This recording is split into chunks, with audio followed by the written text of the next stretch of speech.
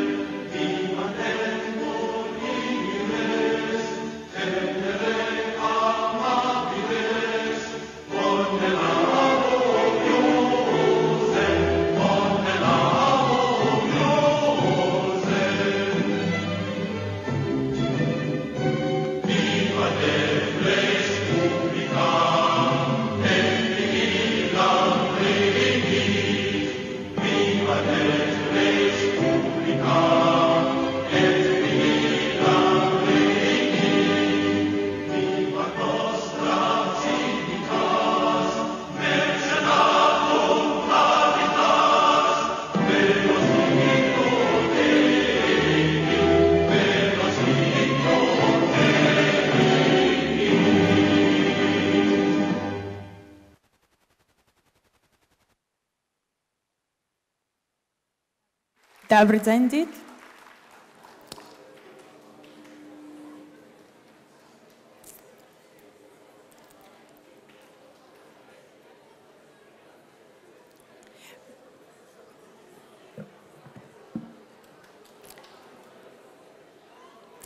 მოგესალმებით თავისუფალი უნივერსიტეტის 2017 წლის გამოშვების კურსდამთავრებულებს. ძალიან რთული იყო ეს 4, ვიღაცისთვის 5 ან 6 წელი, მაგრამ ეხლა თქვენ დაამთავრეთ საუკეთესო უნივერსიტეტი ქვეყანაში, ამიტომ გილოცავთ.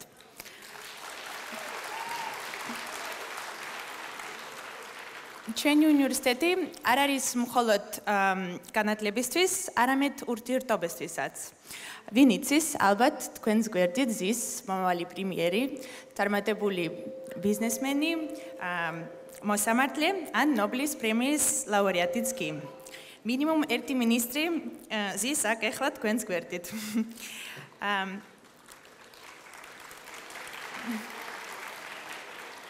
არავინ არ იცის რა იქნება მომავალში, ამიტომ იმედი მაქვს, რომ ჩვენ ვიქნებით ერთი დიდი ოჯახი, 5 10-20 წლის შემდეგაც. არ მინდა სიტყვა გამიღვრძელდეს, რადგან არ ვარ სტივ ჯობსი, არც ილონი მასკი და სამწუხაროდ არ ვარ გახაბანდუკიცა. მაგრამ მამამ ერთი რჩევა მოგცვა. ცოდნა, შრომა, თავისუფლება. რაც სასარგებლო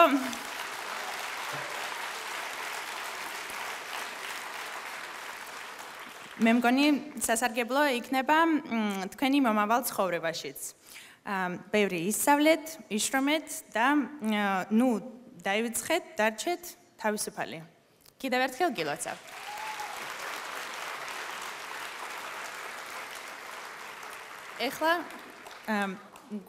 ეხლა იქნება მარინა კარჭავა.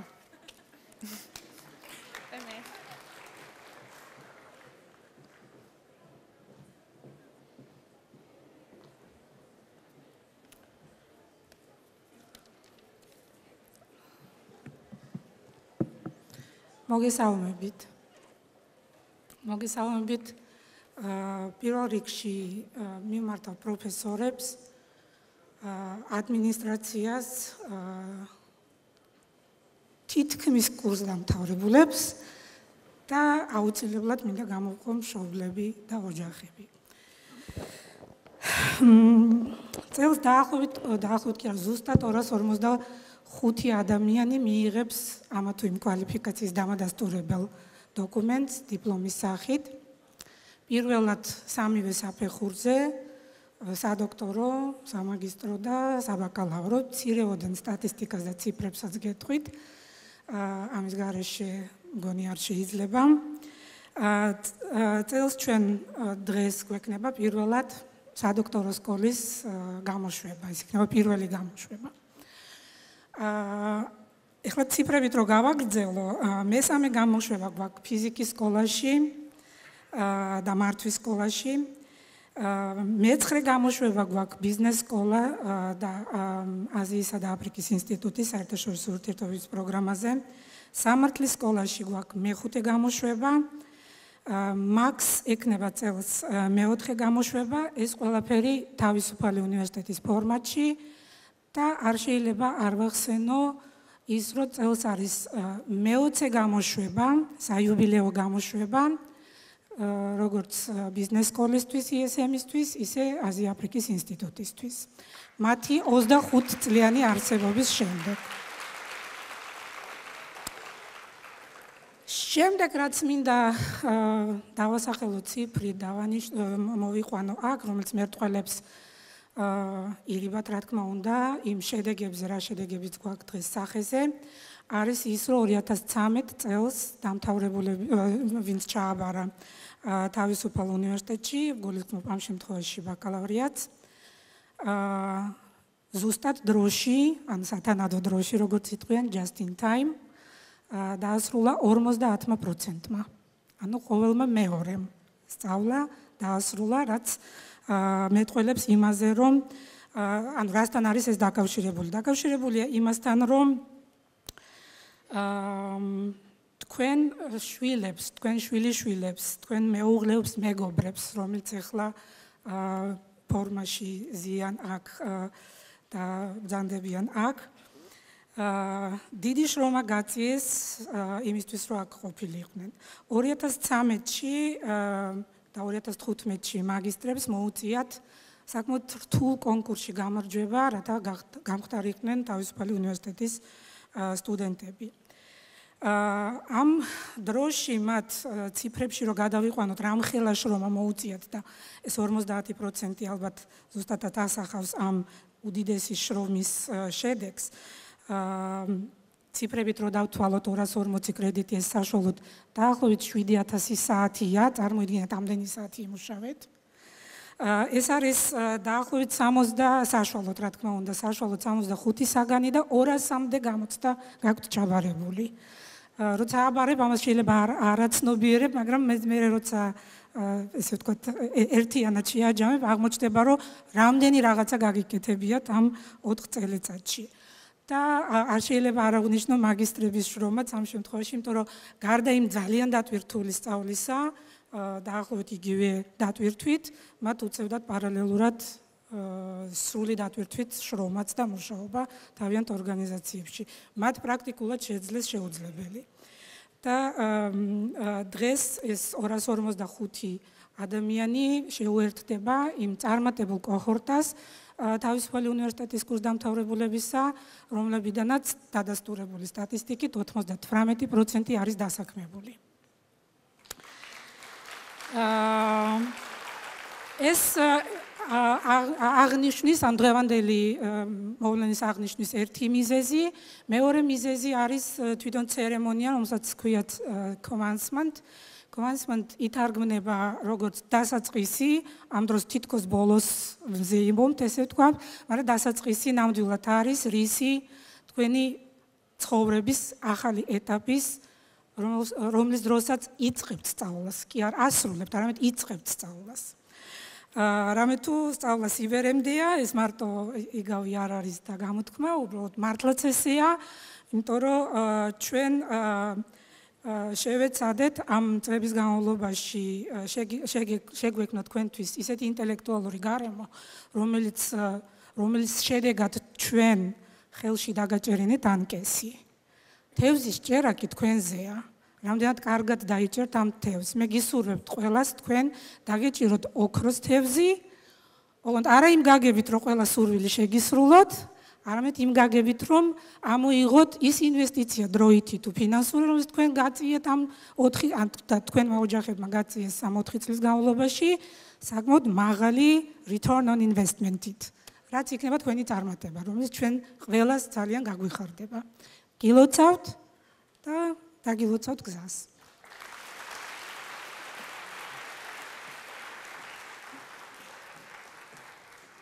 გაცრავად. ეხლა პრორექტორი ნათია სამუშია გააგრძელებს.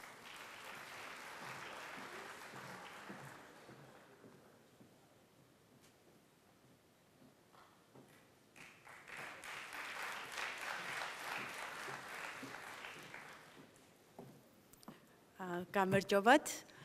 მოგესალმებით ყველას. მეც იგივე გამოწვევა მაქვს, რომ არ უნდა დამავიწყდეს ტექსტის შემდეგი გამომსვლელი. ამიტომ იმედი მაქვს, რომ თუ მე დამავიწყდა, თქვენ შემახსენებთ.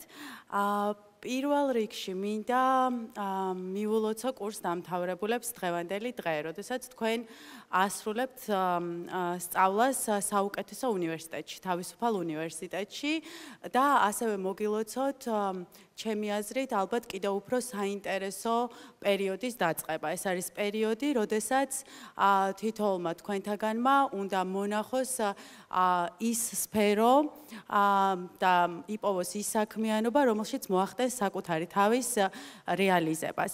ეს ალბათ რთულია, მაგრამ ძალიან საინტერესო და ყველას ალბათ თითოეულ თქვენთაგანს თავის აზრი ექნება თუ როგორ შეიძლება ეს გააკეთოს და ამას მიაღწიოს. თუმცა მე გეტყვით ჩემი აზრით რა არის ყველაზე მნიშვნელოვანი იმისთვის, რომ საკუთარი გამოცდილებიდან შეძლოთ საკუთარი თავის რეალიზება და უფრო დახვეწოთ ცხოვრების განმავლობაში თქვენი ცოდნა. ჩემი აზრით პირველ რიგში ყველაზე მნიშვნელოვანია შეგეძლოთ პრობლემების არ შეგეშინდეთ. ყველა შემთხვევაში იცით თქვენ ძალიან კარგად, რომ რა საქმიანობაც არ უნდა წამოიწყოთ, ან რა გუნდსაც არ უნდა შეუერთდეთ, ყოველთვის იქნება გარკვეული პრობლემები. ჩემთვის ყველაზე მნიშვნელოვანია ადამიანმა შეძლოს, რომ პრობლემებს არ შეუშინდეს, შეხედოს როგორც გამოწვევას და შეძლოს, რომ აქციოს ის შესაძლებლობებად. ყოველ ასეთ ჯერზე ადამიანი უფრო და უფრო ძლიერი და უფრო კონკურენტუნარიანი გახდება. მეორე ალბათ მნიშვნელოვანი არის, რომ შეგვეძლოს სირთულეებში, რომლებიც ალბათ ბევრი იქნება, სიმარტივე დავინახოთ, რაღაც მარტივ ნაწილებად შევხედოთ და შემდეგ ლეგოსავით შევძლოთ მისი აწყობა და მოგვარება, გადაჭრა და მესამე ალბათ ძალიან ასევე ვთვლი, რომ მნიშვნელოვანია არის, რომ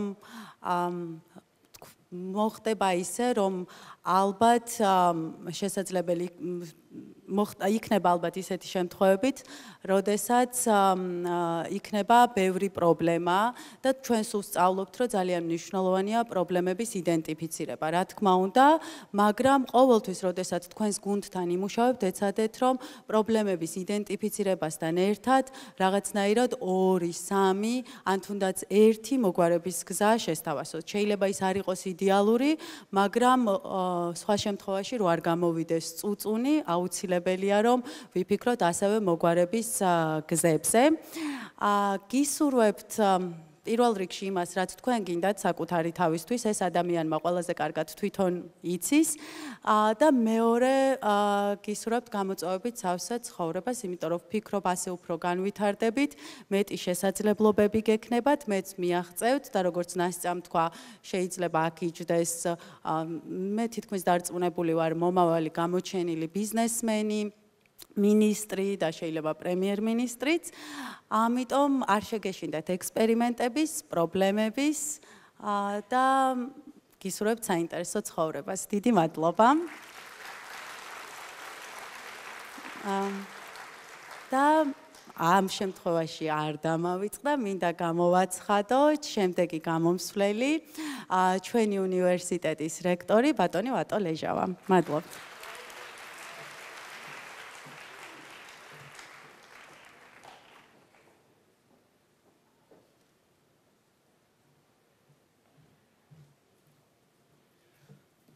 მოგესალმებით, საღამო მშვიდობის.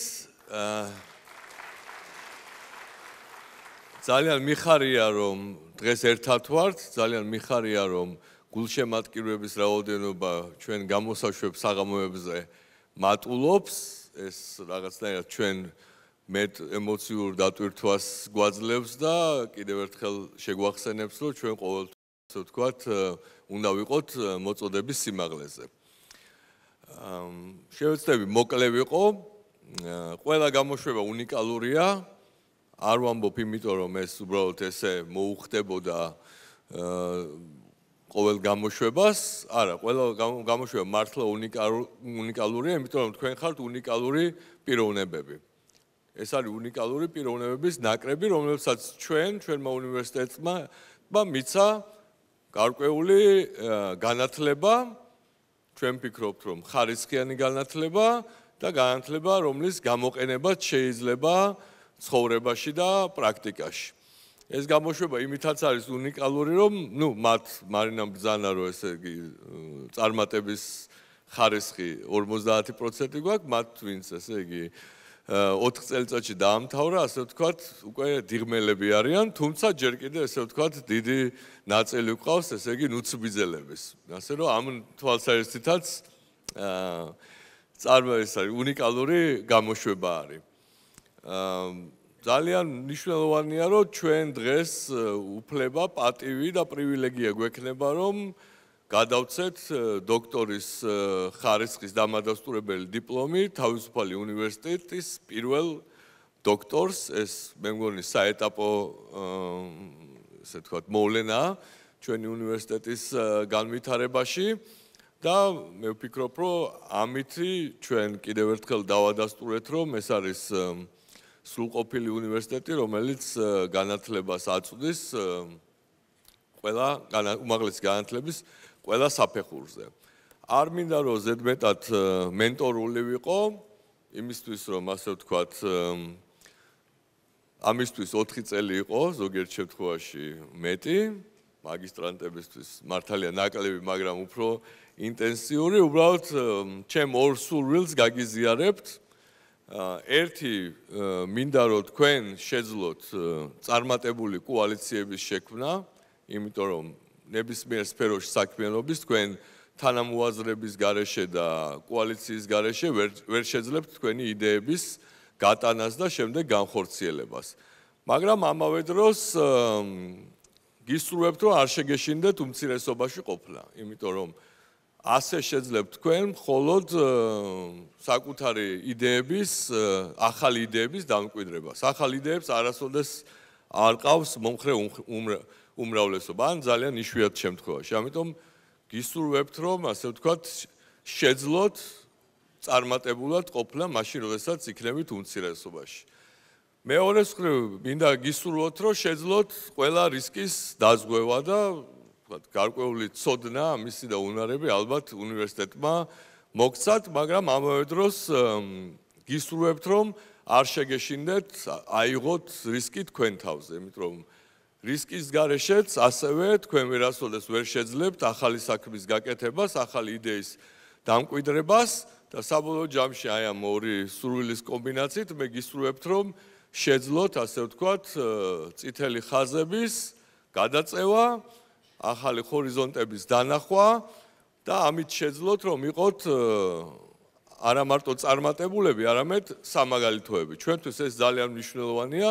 მიუხედავად იმისა, რომ დღეს თქვენ, ასე ვთქვათ, ასრულებთ ამ ეტაპზე სტუდენტურ ცხოვრებას, თქვენი წარმატება ჩვენთვის სასიცოცხლოა, იმიტომ რომ თქვენ წარმატებაზე დგას მომავალში ჩვენი წარმატებაც, ჩვენი მხრიდან, უნივერსიტეტის მხრიდან კი გპირდებით, რომ თქვენ ყოველთვის იქნებით 10 წლის მერე, 20 წლის მერე და 30 წლის მერე საქართველოს საუკეთესო უნივერსიტეტის კურსდამთავრებულები და ყოველთვის იამაყებთ ამ სახელით.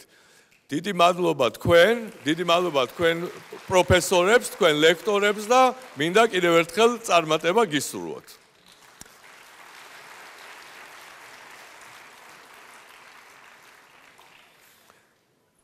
როგორც იცით, ასე ვთქვათ, კურსდამთავრებულთა საზეიმო ცერემონიალი ყოველთვის გულისხმობს მოწვეული სპიკერის ყოფნას. როგორც წესი, ჩვენ მართალია არასტრუქტურირებულ, მაგრამ საზოგადოებრივი და სტუდენტთა აზრის გამოკითხვას ვაწარმოებთ და წელს, ასე ვთქვათ, ჩვენ უნივერსიტეტს პატივი დასდო და თქვენ მოგმართავთ ევანგელურ ბაპტისტური ეკლესიის ეპისკოპოსი ქალბატონი რუსუდან გოცირიძე, რომ თოთ მივესალმოთ.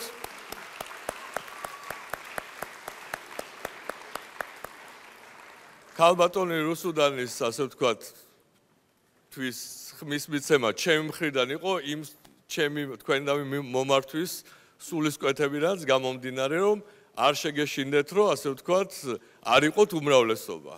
არ შეგეშინდეთ, რომ რაღაცა ახალი გააკეთოთ და არ შეგეშინდეთ, რომ იყოთ განსხვავებული. ძალიან დიდი მადლობა. ეს, ასე ვთქვათ, წიგნებია ბატონ კახა ბენდუკიძეზე დაწერილი და პატივისცემით გადმოგცემთ. დიდი მადლობა.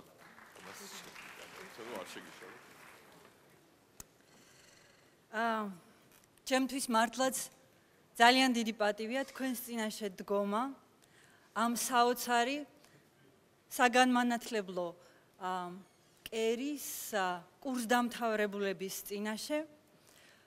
უნდა გამოგიტყდეთ, რომ სანამ აქ მოვიდოდი ძალიან ვღელავდი, მაგრამ როდესაც გავიგე, რომ თურმე დარბაზში ზის სულ ცოტა ერთი მომავალი მინისტრი ან პრემიერ-მინისტრი ჩემმა ღელვის მაჩვენებელმა კიდევ უფრო მაღლა აიწია.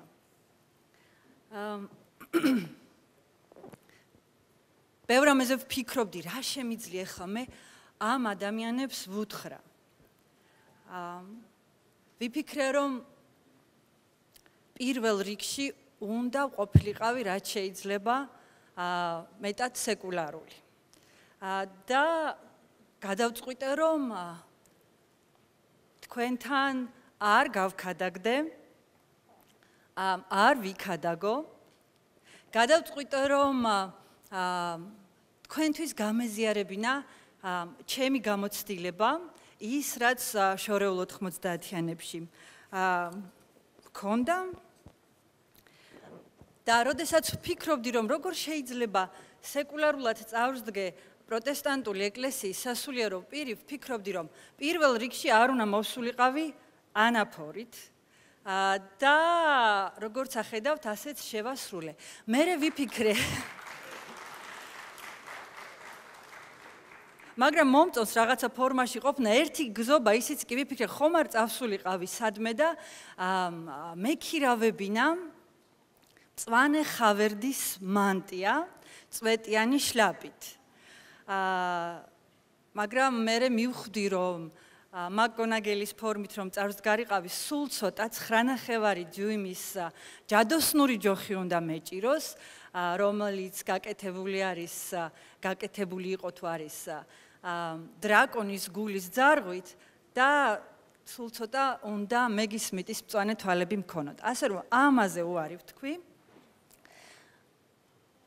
გამიოლდებოდა თქვენთან საუბარი მე რო თქვენი უნივერსიტეტის კურსდამთავრებული ვიყო, რომ ვიცოდე რა საერთო ისტორიები არსებობს აი ამ პატარა, არც თუ ისე პატარა, მაგრამ აი ამ ლამაზ ოჯახში, ვინ არიან კოლორიტები, რომელზე ხუმრობაც ძალიან იოლია ხოლმე.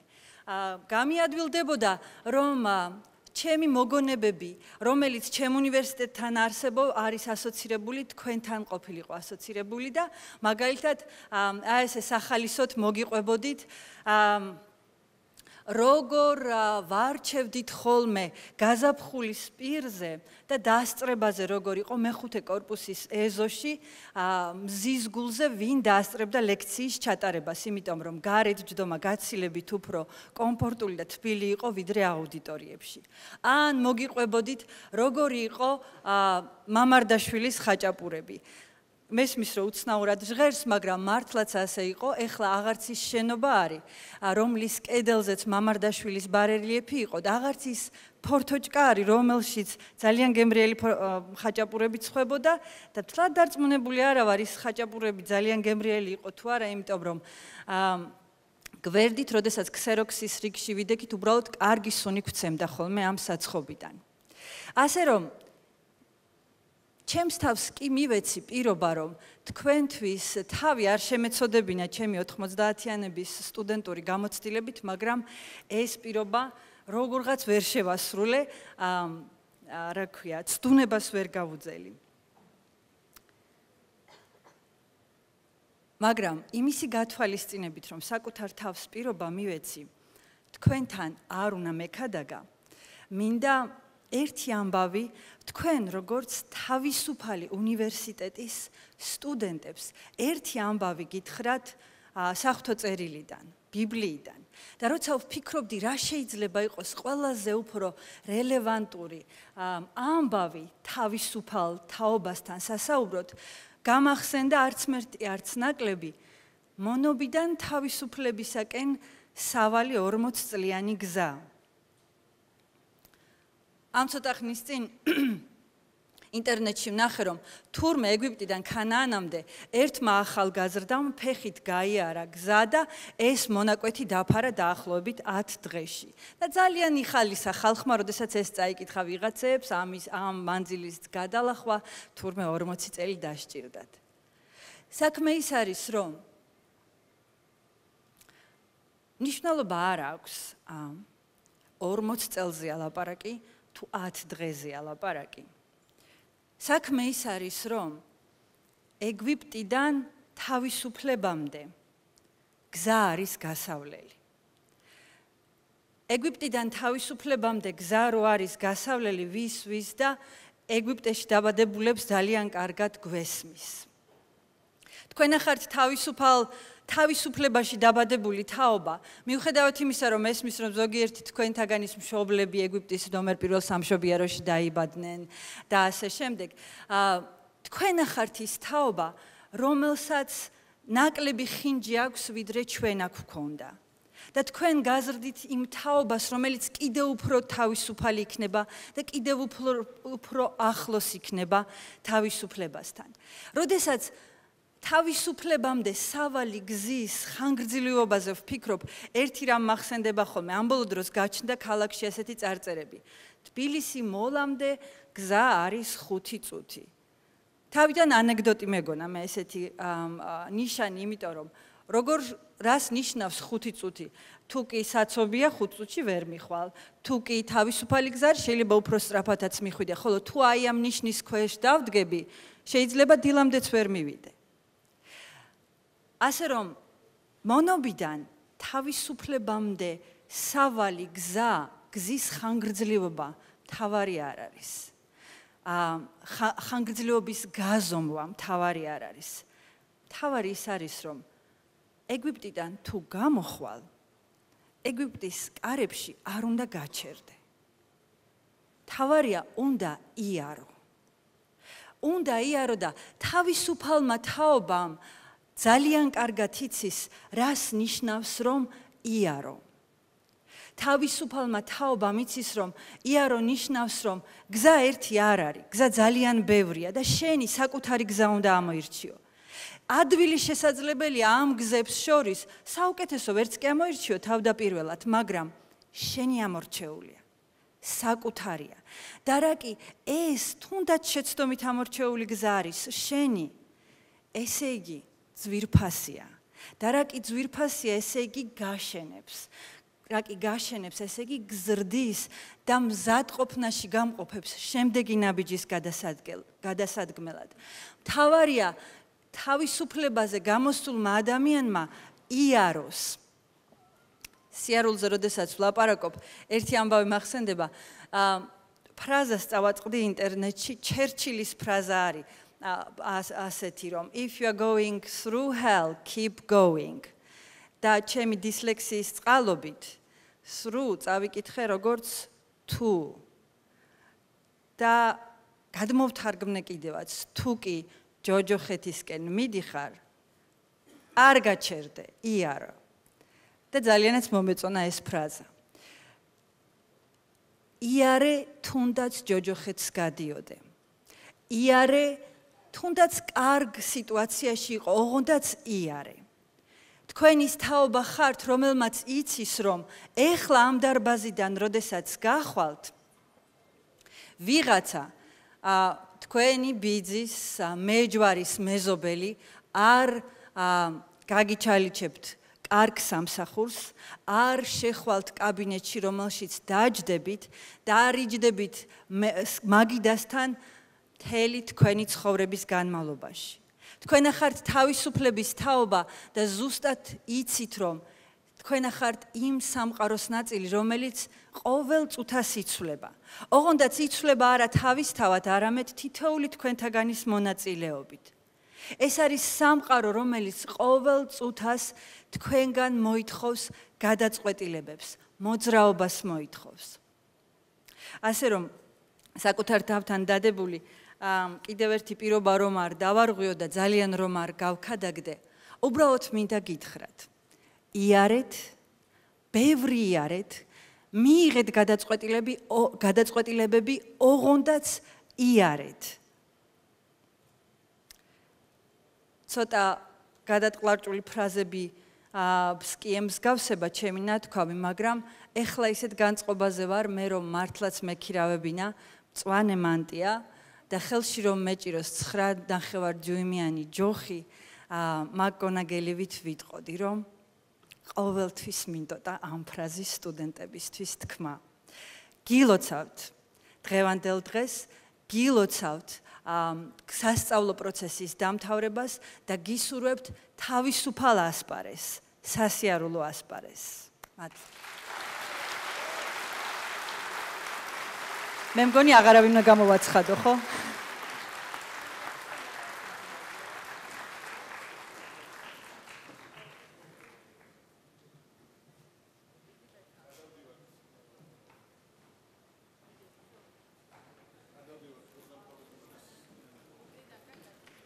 გადავდივართ დიპლომების გადაცემის ცერემონიაზე.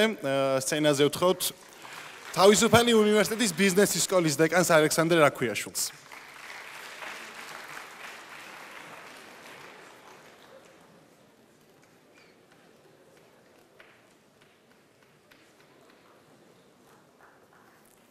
მოგესალმებით. არც აგარკვევთ ბევრ დროს, ისედაც გვიანამდე უნდა ვიყოთ ამ დარბაზში. რა თქმა უნდა, გილოცავთ, რომ წარმატებით დაასრულეთ ჩვენი უნივერსიტეტი. ეს წარმატება მით უფრო ფასეულია, თუ გავითვალისწინებთ, რომ არც ის ადვილია ჩვენ უნივერსიტეტში სწავლა და ქალბატონ მარინამ თქვა უკვე, რომ სულ ყოველმა მეორე სტუდენტმა ვერ დაამთავრა დროულად ჩვენი უნივერსიტეტი. და ანუ აქ შეიკრიბა ის ვინც 4 წლის განმავლობაში მაღალი мотиваცია შეინარჩუნა.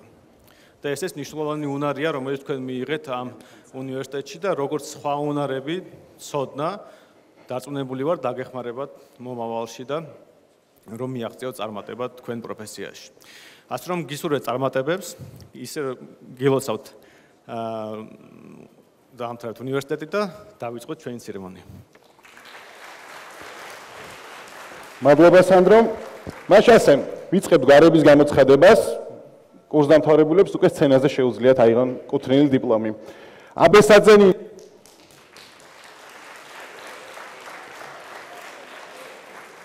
ვინო გთხოვთ სცენაზე. ადეიშვილი ქეთევანი.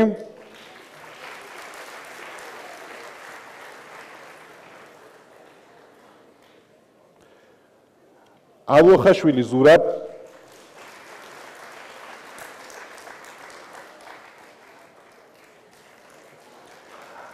ამაღლებელი ელენე.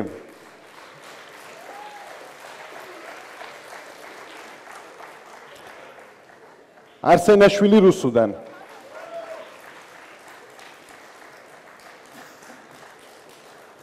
ასკილაშვილი ანა.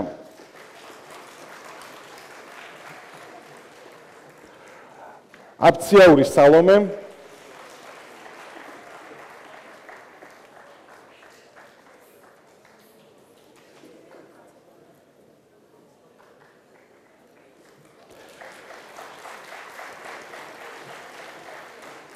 პარსონიძე სანდრო.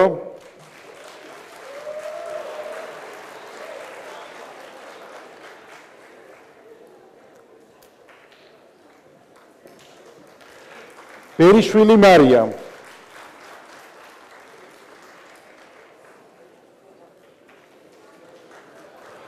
ბოხუა ანა.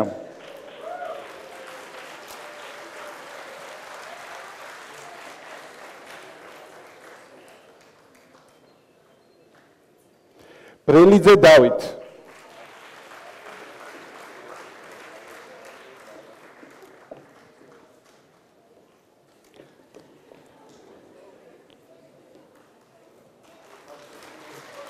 გელაძე გოგა.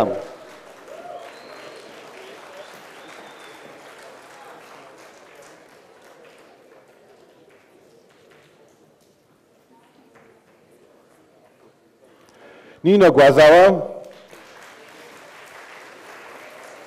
ნინო გვაზავა არის ამ წელს ISM-ში ყველაზე მაღალქულიანი კურსდამთავრებული. მას სპეციალურ სიგელთან ერთად ასევე გადაეცემა წიგნები კახა ბენდუქიძის შესახებ.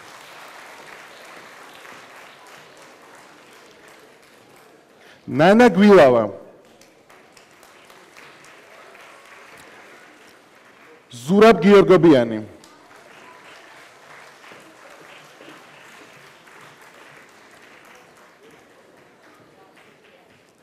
მიხაილ გოგიძე.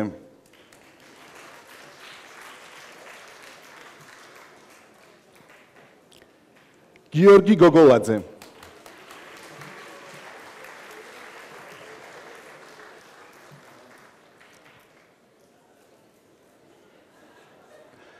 ანი გოშთელიანი.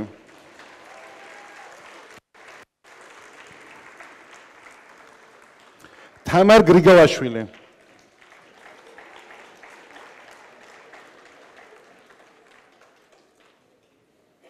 ქეთევან ქუჩმაზაშვილი.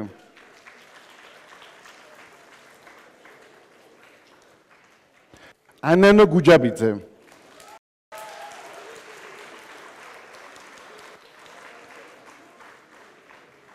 ლევან დარახველიძე.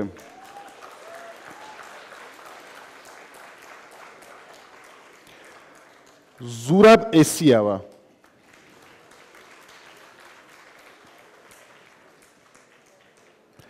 სალომე ზაალიშვილი.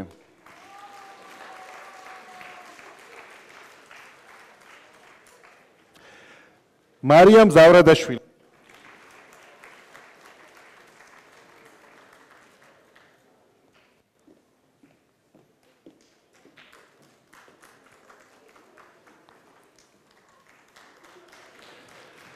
გიორგი ზაზაძე.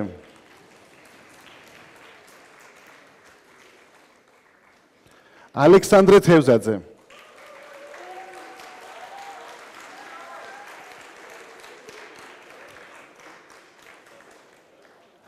თეიმურაზ თეთრაშვილი.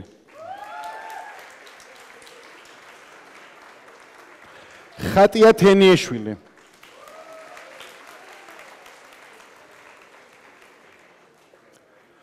სოფიკო კასაბური. ნუცა კაციტაძე.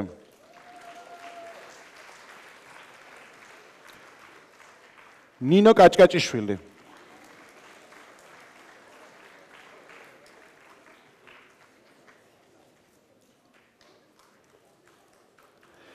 მარიამ კვიცინაძე.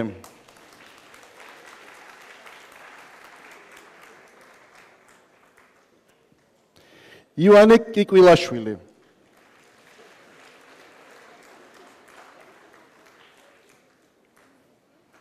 პაატა კიკილაშვილი.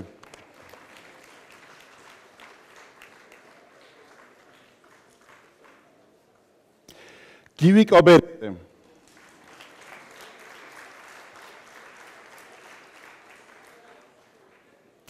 შოთა კრაწაშვილი.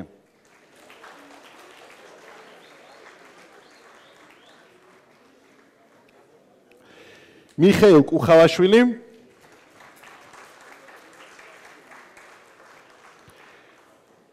ნინო ლაშქარაშვილი.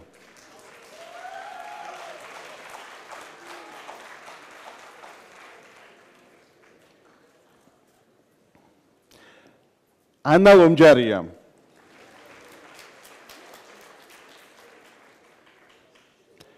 ნინო მაზმიშვილი.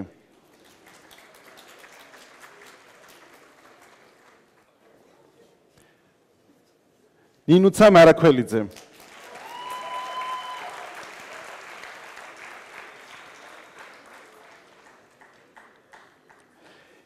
ელენე მასხულია.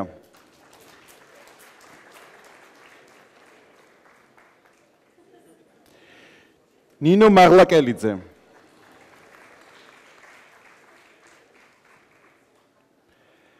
ჯემალ მაღლაფერიძე.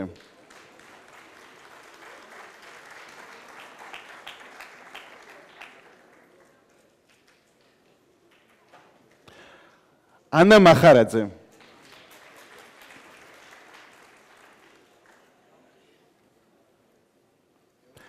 ალექსანდრე მეტრეველი.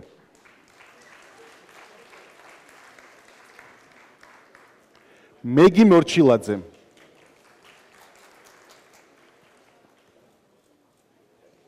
ელენე პეტრიაშვილი.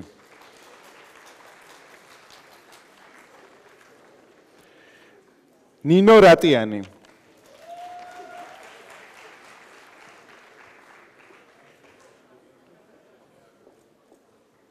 ნინო სეხნიაშვილი.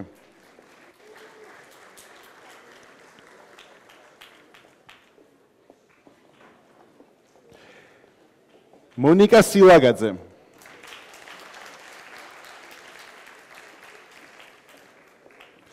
ანა სიმონგულაშვილი.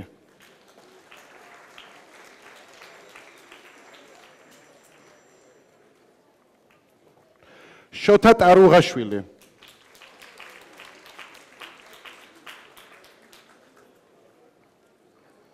ანა ფანცულაია.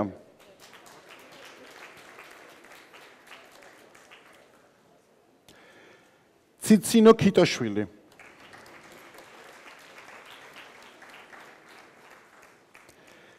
თეიმურაზ ყანჩაველი.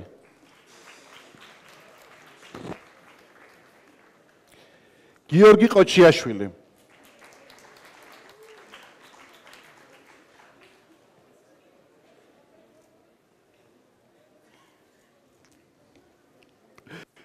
თეა შავიძე.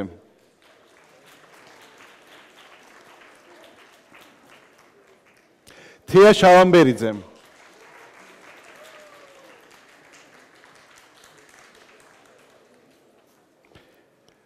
მარიკა შალიკაძე.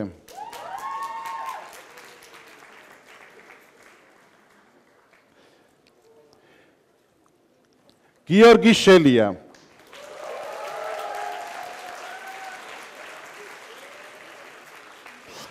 ანა ჩარკვიანი.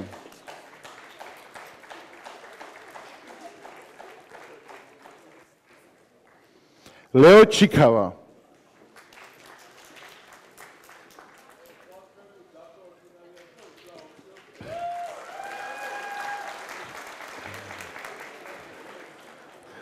ანით საბაძე,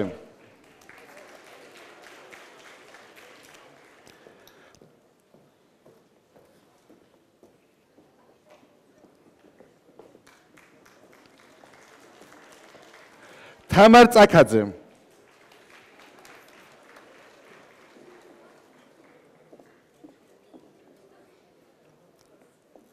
პავლე ჭყოიძე,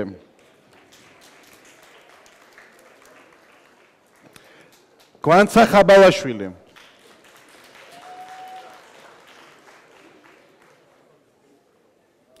ეკატერინე ხარხელი,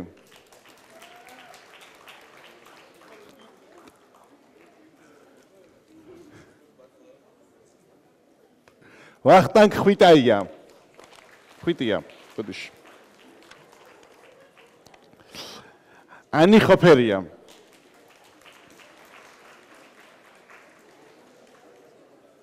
ანა ჯაფარიძე,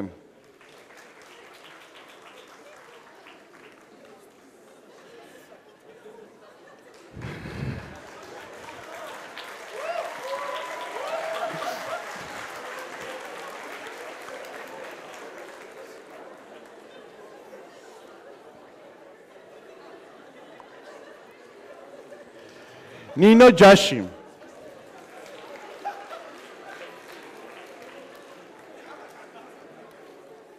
მარიამ ჯებირაშვილი,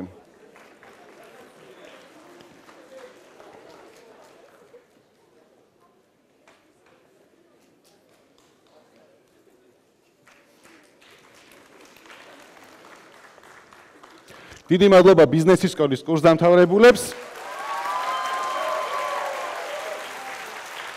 სანდრო, გმადლობთ. შემდეგი სკოლა იქნება საერთაშორისო ურთიერთობების სკოლა, იგივე აზიისა და აფრიკის ინსტიტუტი. სცენაზე ვთხოვთ დეკანს ქალბატონ თიკო ქაროსანიძეს. გოგი კასტაძე იქნება სკოლის წარმომადგენელი, ვინც მოგმართავთ. ვთხოვთ. ცოტა. აი აგერ ვატო მითხრა შენც კაი თიკო ხარო და მეგობრებო, პირველ რიგში მოგესალმებით. თიკოსგან ძალიან დიდი მოკითხვა და გული წყდება, რომ ამ ცერემონიას ვერ ესწრება. საპატიო მიზეზი აქვს, ნისლიან ალბიონზეა და ჩვენზე ზრუნავს. ჩემო კარგებო, მინდა მოგილოცოთ დღევანდელი დღე. განსაკუთრებულია ამ გამოშვებისთვის ეს დღე, იმიტომ რომ პირველი გამოშვება სადაც ამთავრებს დასავლეთის კონცენტრაცია. ანუ ფრანგები, გერმანელები და ესპანელები შემოგვემატენ და ფაქტიურად კიპლინგის სიტყვები უკვე ჩვენ თამამად შეგვიძლია გავიმეოროთ, დასავლეთი დასავლეთია, აღმოსავლეთი კი აღმოსავლეთი, მაგრამ განსხვავება ისაა, რომ ჩვენ ერთმანეთს შევხვდით, მთელი დუნია ჩვენია და გამოსავალსაც იმედია ვიპოვით. ეს არის თქვენ ხელში.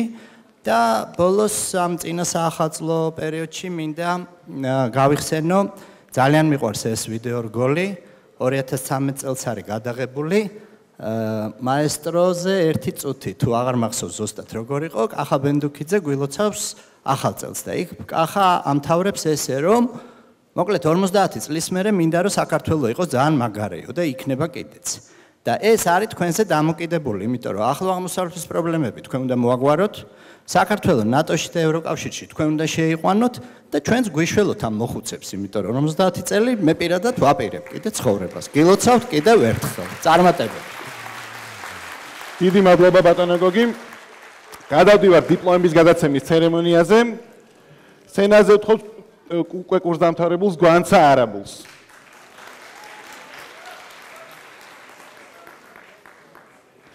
მინდია არაბული,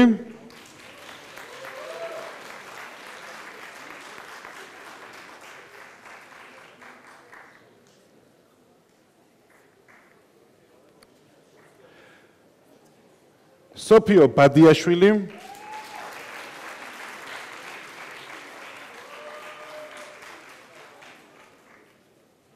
მარიამ ბერიძე,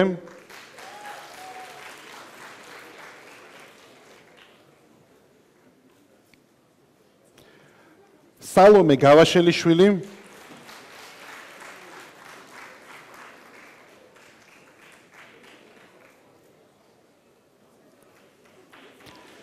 ნინო გაჩეჩილაძე. ნინო არის აზიისა და აფრიკის ინსტიტუტის წლევანდელი გამოშვების ყველაზე მაღალ ქულიანი კურსდამთავრებული. მასაც გადაეცემა შესაბამისი სერტიფიკატი და საჩუქარი. შორინა გოზალიშვილი.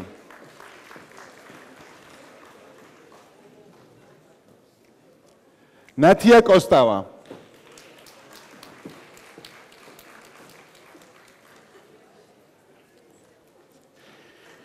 ნინო მარგებაძე.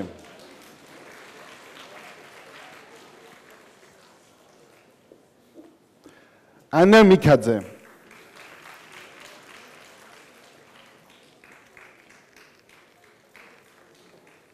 ნინო მოდებაძე.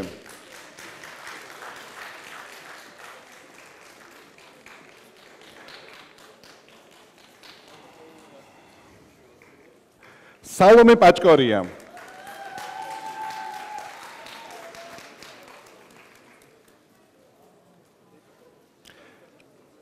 სალომე ჟორჟოლიანი. ბოდიშ წვიხტი ჟორჟოლაძე. ნანა სიხარულიძე.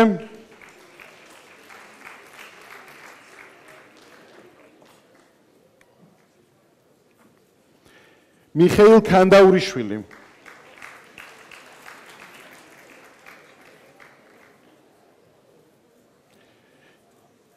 ნინო შაქაშვილი.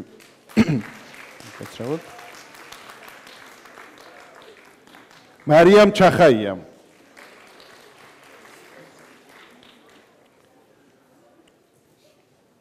ნატო წამალაშვილი.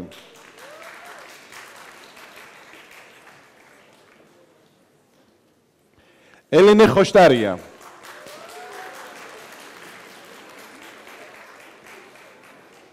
მარიამ ჯავახიშვილი.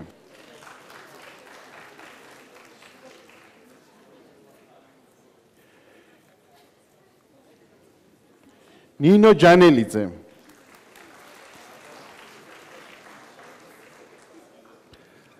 ანა ჯიქიძე.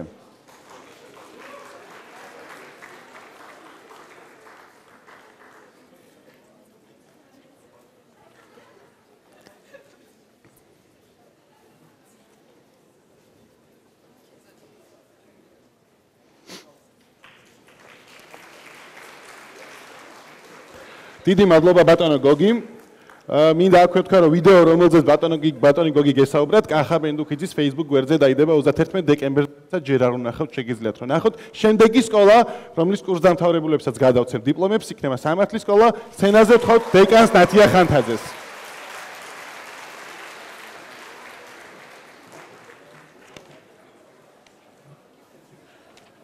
საღამო მშვიდობის, მე ძალიან მომეწონა ქალბატონ რუსუდანის გამოსვლა, ძალიან ემოციური იყო ჩემთვისაც.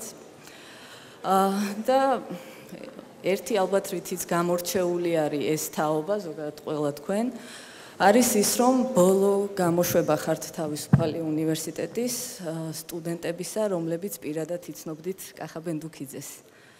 თქვენ შემდეგი თაობები აღარ შეხვედრიან ბატონ კახას, იმიტომ რომ ის უკვე ინგლისში იყო, როდესაც ისინი გახდნენ სტუდენტები. ხოლო ჩემთვის ფიქრობდი, რა სიტყოდა თქვენ გამოსაშვებ საღამოზე რო ყოფილიყო. ბევრი რაღაც ვიფიქრე. ყველაფერს ვერ გაგიზიარებთ, მაგრამ ბოლოს მივედი დასკვნამდე, რომ მე რა ვისწავლე კახასგან, ის გამეზიარებინა.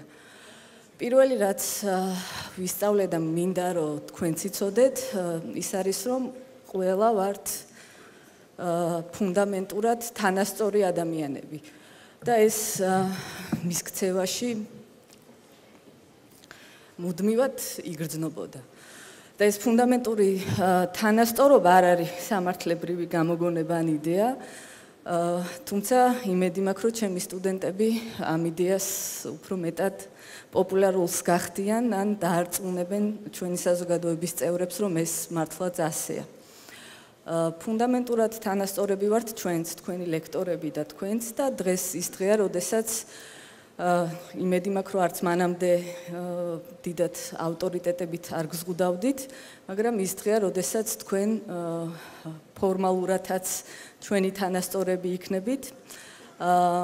და ერთი რაზეც ვფიქრობდი ის არის რომ საზღვრები არის უმეტეს შემთხვევაში ადამიანების გონების პროდუქტი და ასევე ადამიანების გონება არის ის რაც საზღვრებს წევს და აფართოვებს და ახალ ჰორიზონტებს ხსნის. მინდა რომ თქვენ იყოთ ის ადამიანები, რომლებიც ამას გააკეთებთ თქვენი საქმიანობით, რასაც არ უნდა აკეთებდეთ მომავალში. ძალიან დიდი მადლობა იმ 4 წლისთვის, რაც მე ძალიან კარგად მახსოვს ჩემი სტუდენტებისგან. მადლობა. მადლობა ნათიამ.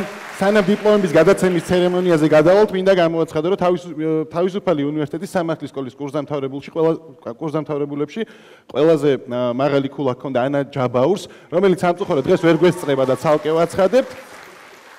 ხო, არის საზღვარგარეთ და არის საპატიო მიზეზით. კი ბატონო, დავიწყოთ დიპლომების გადაცემის ცერემონია. ნინო აბაშიძეს თხოვთ სცენაზე. ბოდიში აშაძე უკაცრავად. ლადო ბატიაშვილი.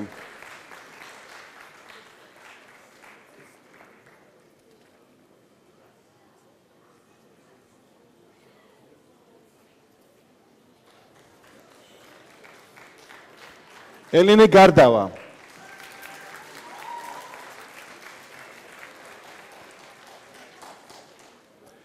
გიორგი გვიმრაძე.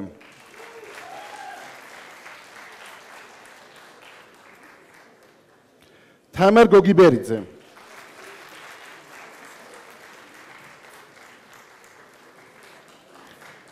სოფიკო გუმბარიძე.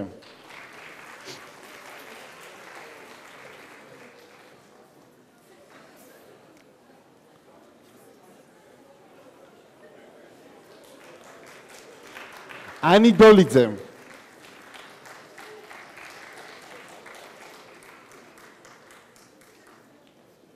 მარიამ კილაძე.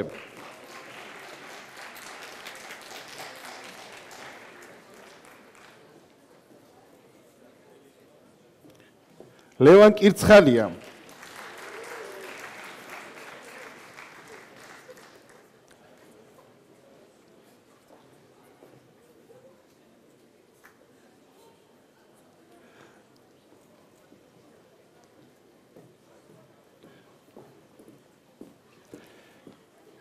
ნინო კოტიშაძე. თამარ კულულაშვილი.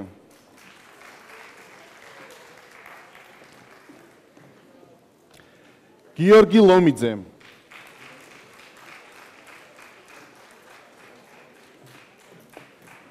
ეკა მამრიკიშვილი.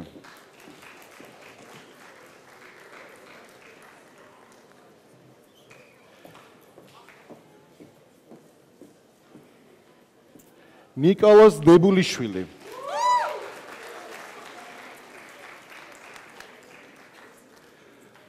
სანდრო რამინაშვილი.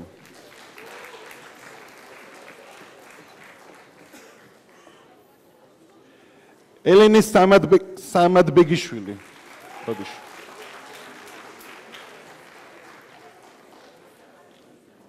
მაკაფსუტური.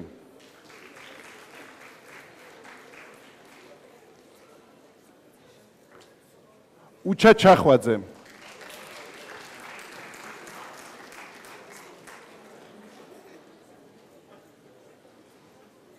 მაია ჯეჯელავა.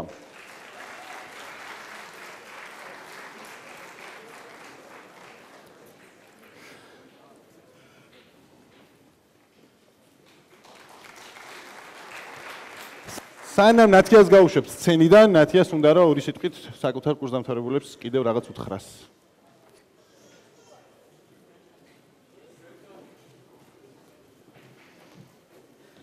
სამართლის სკოლაში გვაქვს ასეთი ტრადიცია.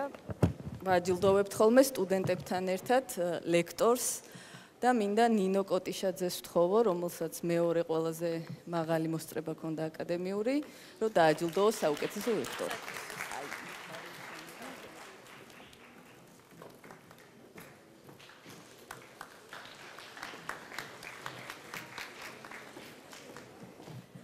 გამარჯობა, ჩემთვის დიდი პატივია თქვენს წინაშე აქ დგომა. ეს ჯილდო გადაეცემა ჩვენს ყველაზე საყვარელ ლექტორს, რომელიც მუდამ ჩვენს გვერდით არის, ყველაზე კარგია, ყველაზე ბევრი გვასწავლა და უბრალოდ არაჩვეულებრივი ადამიანია. ბატონო დავით სულაქველიძე, თუ შეიძლება მოგწა.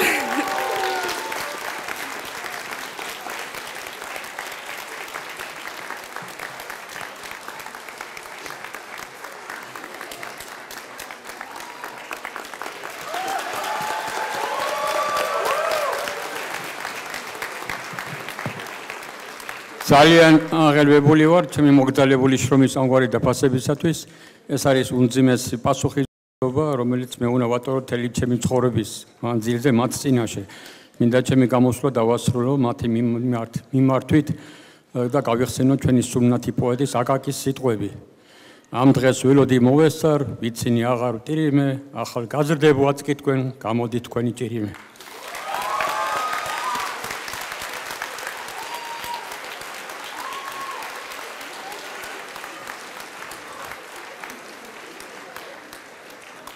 დიდი მადლობა.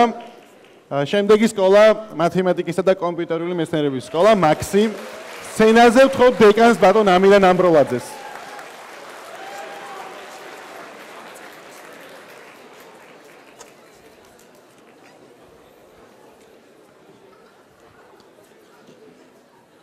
გამარჯობათ, მოგესალმებით.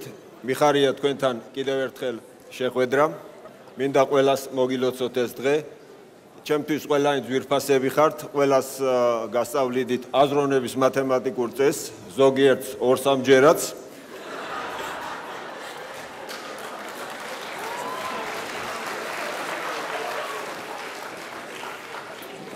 რაც შეეხება კონკრეტულად მაქსის სკოლას, ზევით ვსაუბრობდით, რომ წელს ცოტა მოვიკოჭლეთ, ჩავარდნა გქონდა აშკარად, 25 სტუდენტს არასდროს დაუმთავრებია მაქსის სკოლა.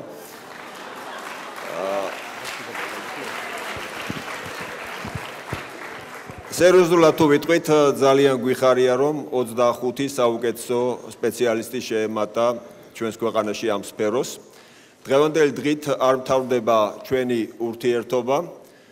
თუ თქვენ თვლით, რომ ჩვენ კიდე რაღაცა ვიცით, რაც ყველაფერი ვერ მოვასწარით თქვენთვის გადმოგვეცა, ყოველთვის მოხარული ვიქნებით, თუ მოხვალთ, სიამოვნებით ჩაგიტარებთ კონსულტაციებს, მათემატიკა იქნება, პროგრამირება იქნება თუ რა საგანიც იქნება, ან შეიძლება პირიქით მოხდეს.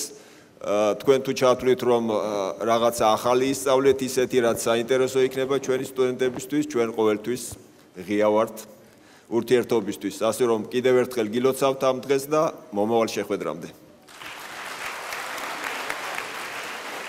დიდი მადლობა ბატონ ამირანს. დიპლომის გადაცემის ცერემონიამდე აქვე მინდა ვთქვა, რომ ყველაზე მაღალქულიანი კურსდამთავრებულებში მაქსზე არის გური ლაბარტყავა, რომელიც ასევე საპატიო მიზეზის გამო დღეს ვერ გვესწრება. ახლა კი გადავალ დიპლომების გადაცემის ცერემონიაზე. თორნიკე აბულაძე.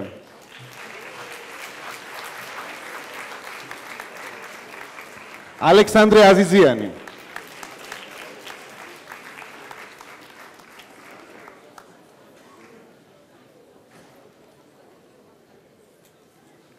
ნიკოლოზ ახვლედიანი.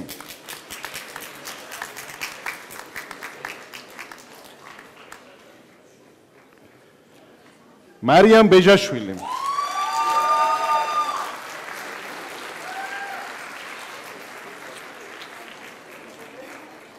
ნიკა ბერიძე.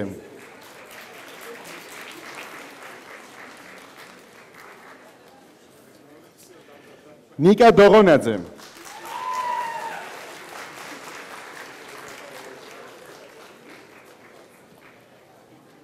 ირაკლი კობალავა.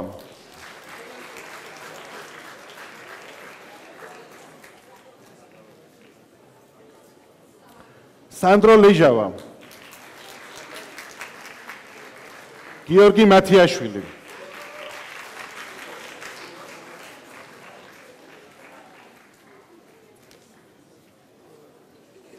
მიხეილ ბაღრიანი.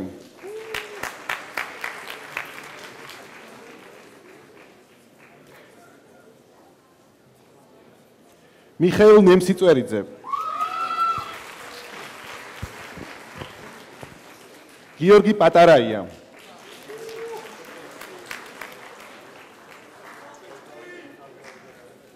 გიორგი პეტრიაშვილი,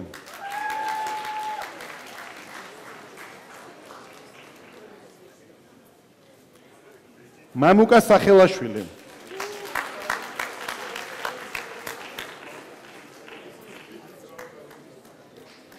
ვახტანგ ტაბატაძე,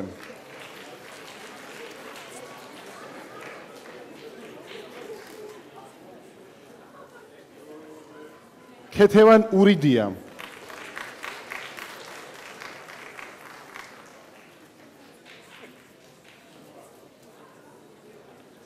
დავით ქობულაძე,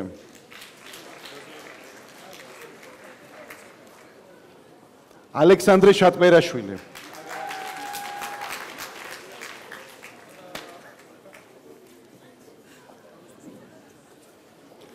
ირაკლი ჩალაგაშვილი,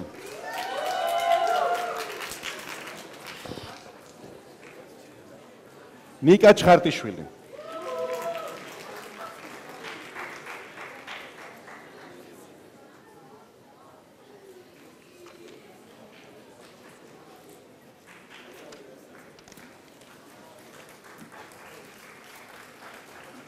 დიდი მადლობა ბატონო ამირია.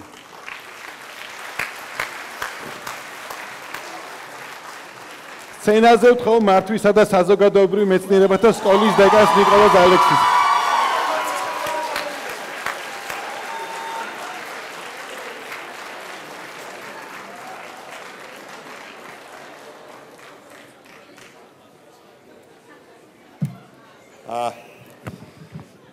მე მასოს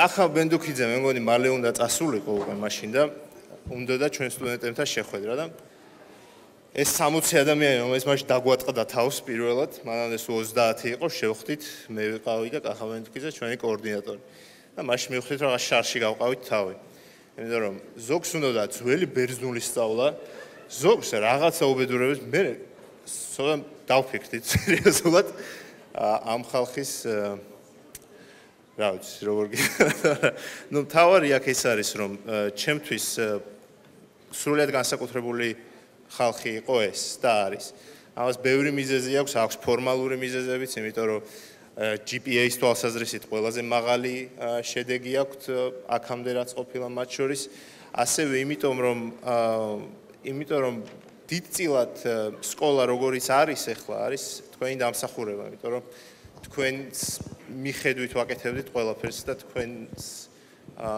ფიდბექით ვაკეთებდით ამ ყველაფერს. ამიტომ მე არაფერი ჭკვიანური სათქმელი არ მაქვს თქვენთვის. ეხლაც მოხიბლული ვარ მე უფერ რუსუდანის სიტყვებით და მინდა უბრალოდ რომ მაგაზე იფიქროთ ვიდრე მე მომისმინოთ მაინც და მაინც. მე მინდა რომ მადლობა გადაგიხადოთ ყველაფრისთვის რაც ჩვენთვის გააკეთეთ რომ იყავით ჩვენი ნაწილი. ასევე მადლობა მინდა გადაგიხადოთ არა მარტო ჩვენი სკოლის სახელით, არამედ ჩემს გამოც, იმიტომ რომ ბევრი მეგობარი შევიძინე, რომლის იმედიც ცხოვრების მანძილზე ყოველთვის მექნება და ბოლოს მინდა უბრალოდ ბოდიშიც მოგიხადოთ თუ რამე და დარწმუნებული ვარ, რაც დაგაკელით და ადეკვატურად ვერ მოგაწოდეთ. დიდი მადლობა ყველაფრისთვის. მადლობა ტატო. დავიწყებ დიპლომის გადაცემის ცერემონიას. ანი ამირანაშვილი. თინათინ ბახტაძე.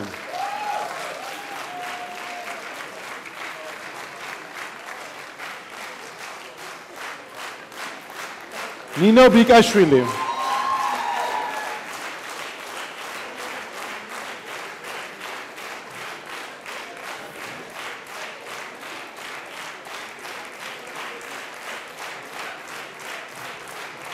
რუსუდან ბრაგვაძე.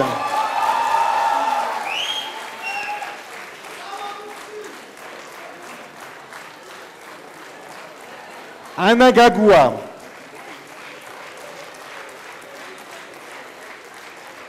ზუკა გაფრინდაშვილი.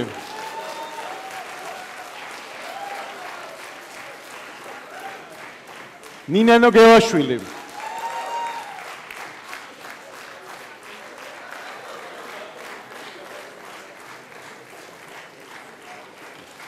ნატალია გელოვანი.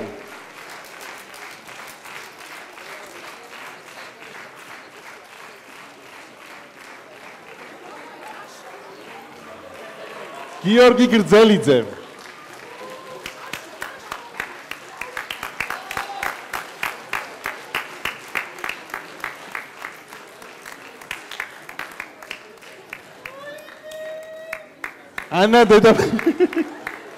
ანა დედაბრიშვილი.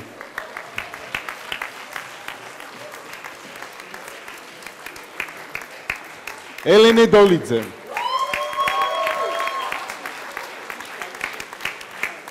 ირაკლი დოლიძე.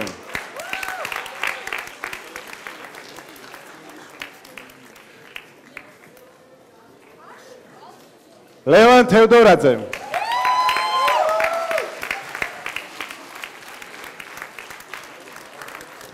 სალომე იაკობიშვილი.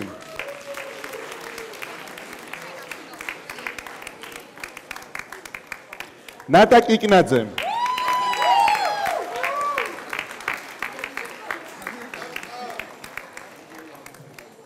მარიამ კიპაროიძე.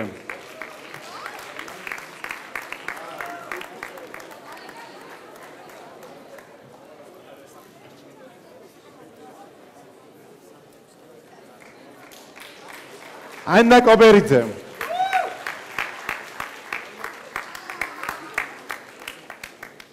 მარიამ კუტუბიძე.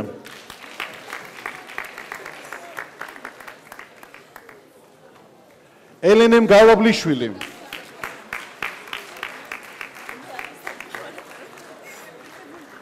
ქეთევან მერებაშვილი.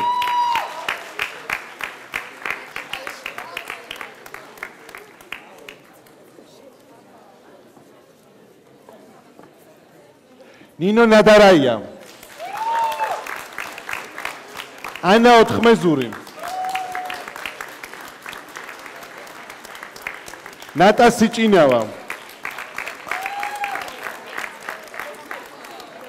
ნატა სიჭინავა არის ყველაზე მაღალქულიანი კურსდამთავრებული მათი სკოლაში. მასაც გადაეცემა სამამის სიგელი და საჩუქრები. თამარ ტატულიშვილი. გიორგი უკაძე. ანა ფცქიავაძე.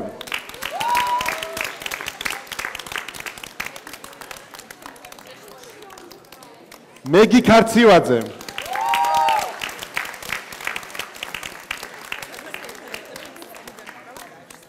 ლევან ქუმსიშვილი.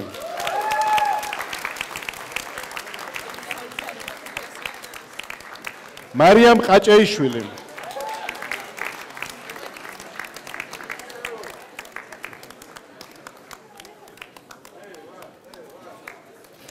მარიამ ჩალაძე.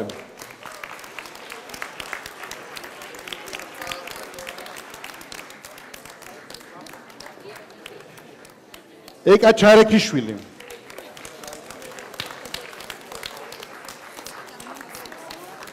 მანანა ჩოფიკაშვილი.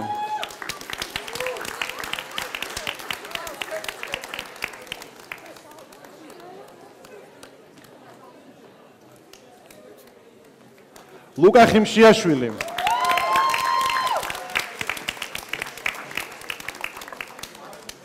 შოთა ჯიმშერაშვილი. მარიამ ჯინჭარაძე.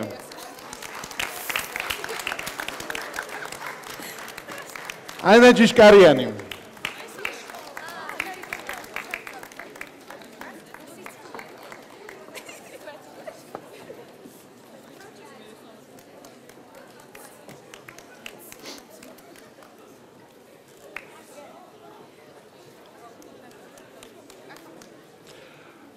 სანამ ტატოს დავემშვიდობებით, ტატოსაც უნდა რომ კიდევ რაღაც დაამატოს თავის სიტყვას.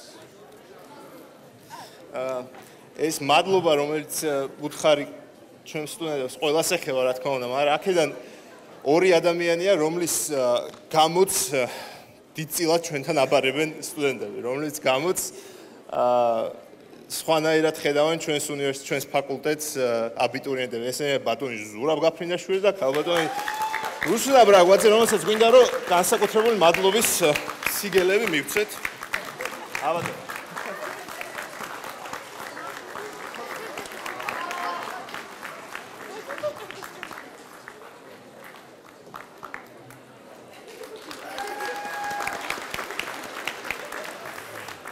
მადლობ დატო. სცენაზე ვთქვი ფიზიკის სკოლის დეკანს ბატონ ვაჟა ბერეჟიანს.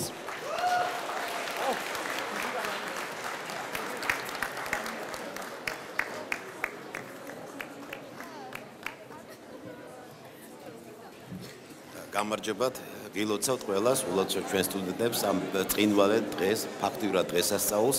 მე მინდა ამავე დროს მიულოცო ჩვენი ფიზიკის სკოლის სტუდენტებს ეს ღირსშესანიშნავი დღე და მინდა აღვნიშნო, რომ ფიზიკის სკოლა უკვე მე რამდენი წელია ინარჩუნებს 4 წელიწადში ვერ დამთავრების, ან უпростоრად არ დამთავრების რეკორდს.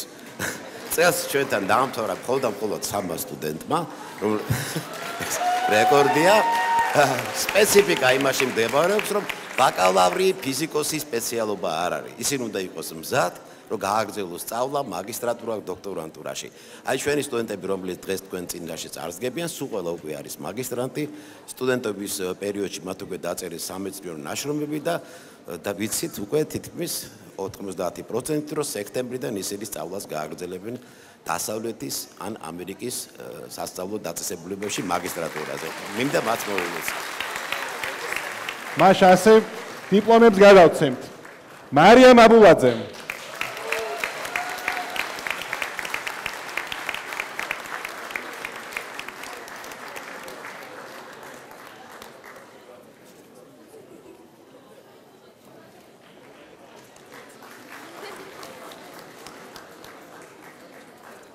გიო ჭანტურია.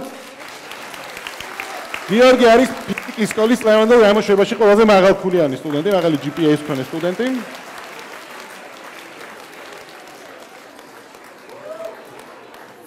საბა ხარაბაძე.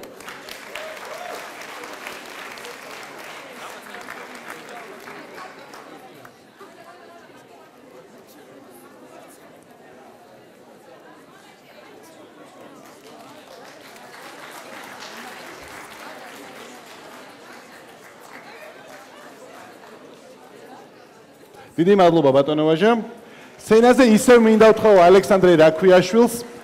საბაკალავრო სკოლის კურსდამთავრებულებს დიპლომები გადაეცათ, ვიწყებთ მაგისტრატურის კურსდამთავრებულების დიპლომების გადაცემის ცერემონიას. მაშ ასე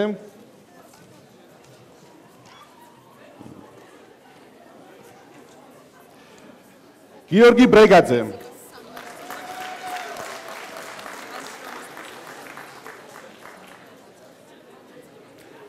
ქეთებან ვაჩიბერიძე.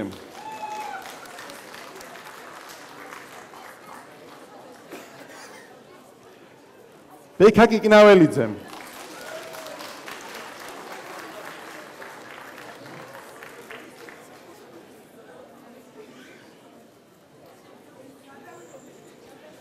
ილონა მიქაია.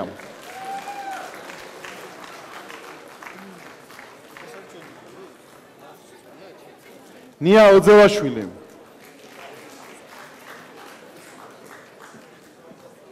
მირანდა სურმანიძე.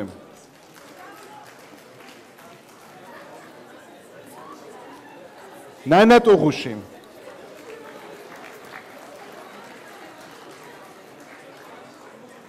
არჩილ ჩოგოვაძე.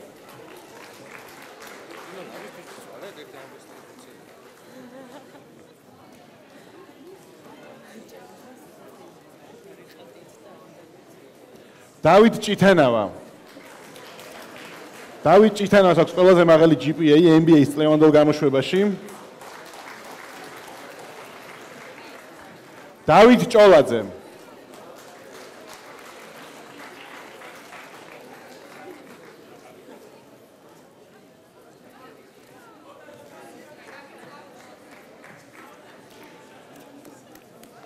დიპლომებს გადავცემთ სამაგისტრო ბიზნეს ადმინისტრების სამაგისტრო პროგრამას ოპერაციების მენეჯმენტში.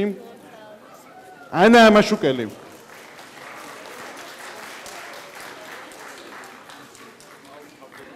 თამარ აფხაძე.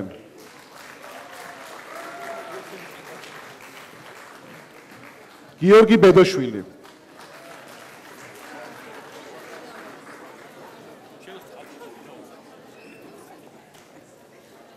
მედია გიგუაშვილი.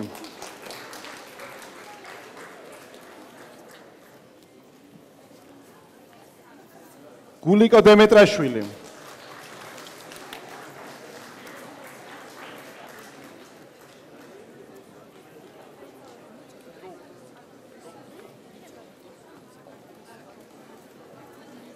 ნათია კაპანაძე.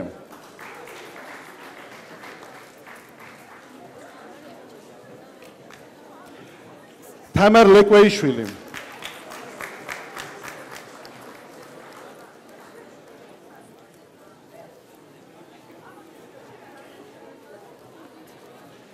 თამთა მეშველიანი. ირაკლი ნაზღაიძე. ნიკოლოზ ოთინაშვილი.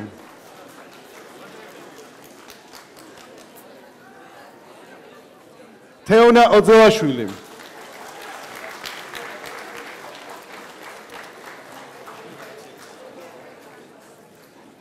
ქეთევან რომანაძე.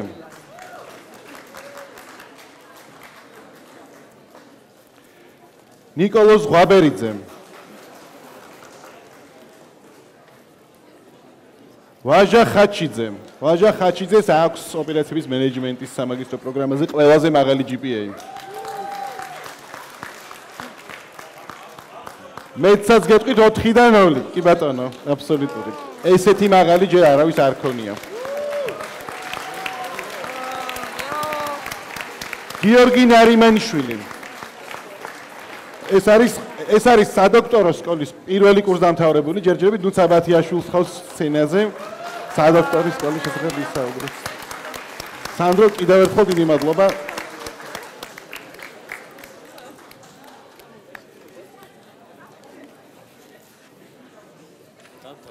წლიდან წლამდე ეს სცენა უფრო და უფრო ივსება.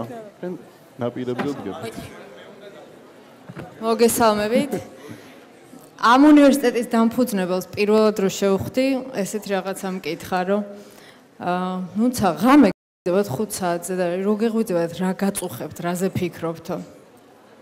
ალბათ ბევრი ხართ ახლა აქ ვისაც იგივე კითხვას უსვამ და როცა ხვდებოდა, იმიტომ რომ ეს აინტერესებდა, რა გაწუხებდა და რა კითხვები გადარდებდა, იმის მიხედვით იღებდა გადაწყვეტილებას, შენი სამსახურში ყვანას ფასი ქონდა თუ არა. ეხლა რაღაცა ესეც ვეკითხებით ხოლმე ჩვენს დოქტორანტურის კანდიდატებსაც. ოღონდ კომისიაში სანდრო რაქვიაშვილი თუზის 10-დან 900 ეონება. რა თქმა უნდა, მაგას 3 წელი კვლევა, წელიწადში დაწერეთ ეგ წიგნიო.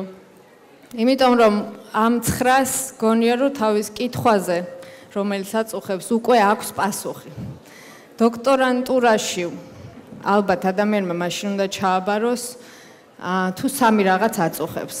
ცოდნის უკმარისობის განცდა, უნარი ბევრი მარტო შრომის და აზრის თავისუფლება იმის რომ კითხვები დასვა იქიდან იმ წერტილიდან, სადაც მოცემულობა რაღაცა ზღვარს ცდება. ამიტომ დოქტორანტურისთვისაც ის არის აუცილებელი, რაც ამ შენობას გარედან აწერია, ცოდნა, შრომა, თავისუფლება და ეს არის ამ დიპლომის სტანდარტიც ჩემი აზრით. ამიტომ ყავს ერთი დოქტორანტი დღეს. გიორგი ნარიმანიშვილს გადავცემთ პირველ დოქტორო დიპლომს.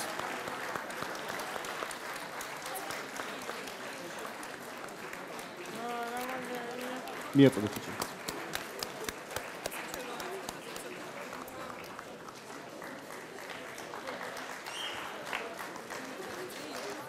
ნუცა დიდი მადლობა. შეკრებილ აუდიტორიას სიტყვით მიმართავს საბაკალავრო კურსდამთავრებულების ერთი სტუდენტის კურსდამთავრებულების სახელით უფროსწორად გიორგი შელიას თქო მიკროფონთან.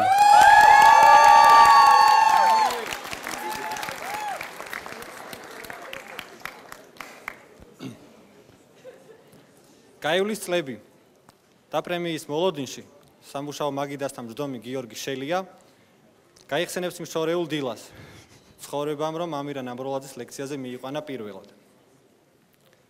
იმ დროს თავისუფალი უნივერსიტეტი უკვე საუკეთესო იყო, მაგრამ ჩემთვის გადაწყვეტილების მიღება იოლი მაინც არ ყოფილა.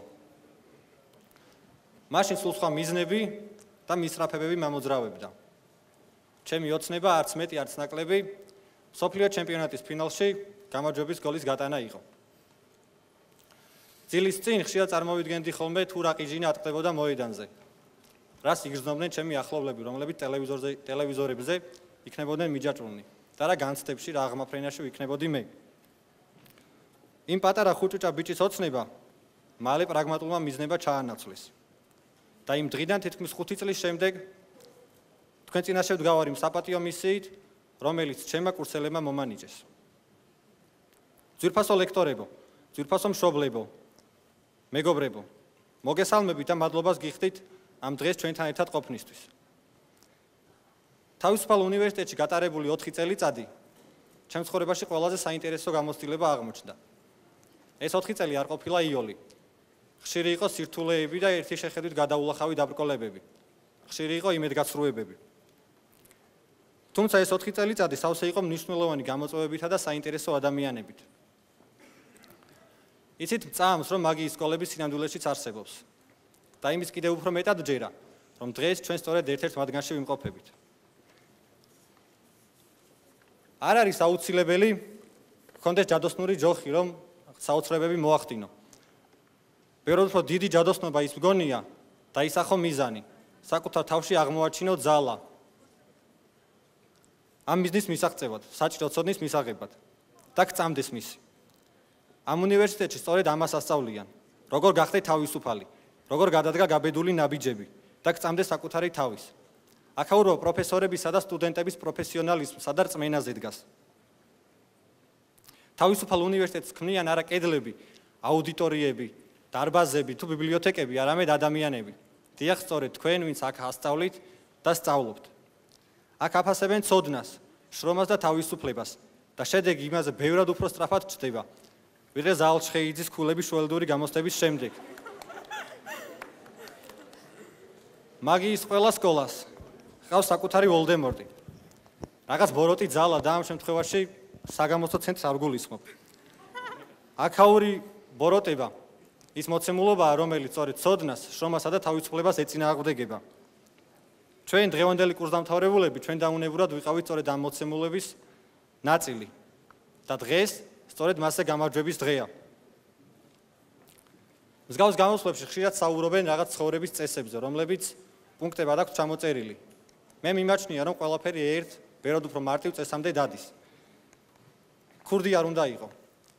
გარდა იმ პროფესიისა, რასაც სამკედლებში 4 წლის განმავლობაში ვეუფლებოდი, ვისწავლე ისიც, რომ არავის, განსაკუთრებით კი საკუთარ თავს არ უნდა მოპარო დასახული მიზნები. ერთგული მეგობრების ყოლის უფლება, ოცნებები და თავისუფლება. მნიშვნელობა არ აქვს ადაღმოჩნდებით ხვალ, ერთი თვის 10 წლის შემდეგ. მნიშვნელოვანია ის, დავრჩებით თუ არა საკუთარი თავის და საქმის ერთგულებად ბოლომდე. მიუხედავად იმისა, რომ საამისოდ ყველა წინაპირობა შეგვიქმნით, წინ გასავლელი გზა დიდი და ბუნდოვანია და ამ დიდ გზაზე ძალიან რთული არის, რომ არ დაგიცეს ფეხი. თუმცა როგორც გასწავლედით, წამოდგომა და გზის გაგრძელება არასოდესაა გვიან. აქ გატარებული წლების შემდეგ მივხვდი, რომ მნიშვნელოვანია შეგეძლოს მიკროსამყაროების შექმნა. სამყაროსი, სადაც უნივერსიტეტის სააქტო დარბაზი შეგიძლია საფეხბურთო მოედნად აქციო. აქ დამსწრე აუდიტორია საკუთარ გულშემატკივარად. ჭერი, კარად, ქუდი კი რომელიც ამ წუთებში თავზე მხურავს, ბურთად. ასე დროს შეგიძლია აიხდინო ის ოცნებებიც კი, რომელიც პატარა ხუჭუჭა ბიჭუნამ შორეულ წარსულში დაისახა. გაეტანა გამარჯვების გოლი მსოფლიო ჩემპიონატის ფინალში. მე გიორგი შელია ვარ და მთელი კურსის სახელით გიხდით მადლობას ყველაფრისთვის, რაც ჩვენთვის გააკეთეთ. რამდენიმე წუთში ქუდების მაღლა აყრით, ჩვენ ყველანი ერთად გავიტანთ გამარჯვების გოლებს. მადლობა.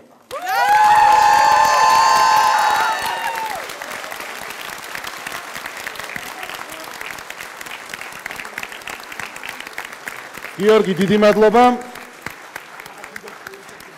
შეკრებილ საზოგადოებას ასევე სიტყვით მიმართავს სამაგისტრო პროგრამის კურსდამთავრებულების სახელით თეონე ოძელაშვილი.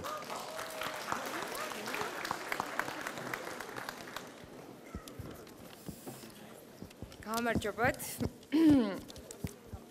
დავიწყებ იმით, რომ მე-9 წელია, რაც ამ ღონისძიებას ვესწრები. ამ წლების განმავლობაში, რა თქმა უნდა, პირველად ვარ ამ ამპლუაში, თუმცა ვესწრებოდი როგორც თანამშრომელი, ვესწრებოდი როგორც ორგანიზატორი, ვესწრებოდი როგორც სტუმარი და დღეს უკვე სრულიად სხვა სახის პასუხისმგებლობით ვარ თქვენს წინაშე. რისთვისაც ძალიან დიდი მადლობა. ჩემი სიტყვა შეიძლება ცოტა პათეტიკურად ჟღერდეს, თუმცა ამ 2 წლიანი დროის განმავლობაში, რაც როგორც სტუდენტმა ისე გავატარე თავისუფალ უნივერსიტეტში, ბევრი რაღაცა ცოტა სხვა კუთხით დავინახე. ამიტომაც მინდა რომ ვისაუბრო იმ საკითხებზე, რომლებიც ცოტა სხვანაირად დავინახე.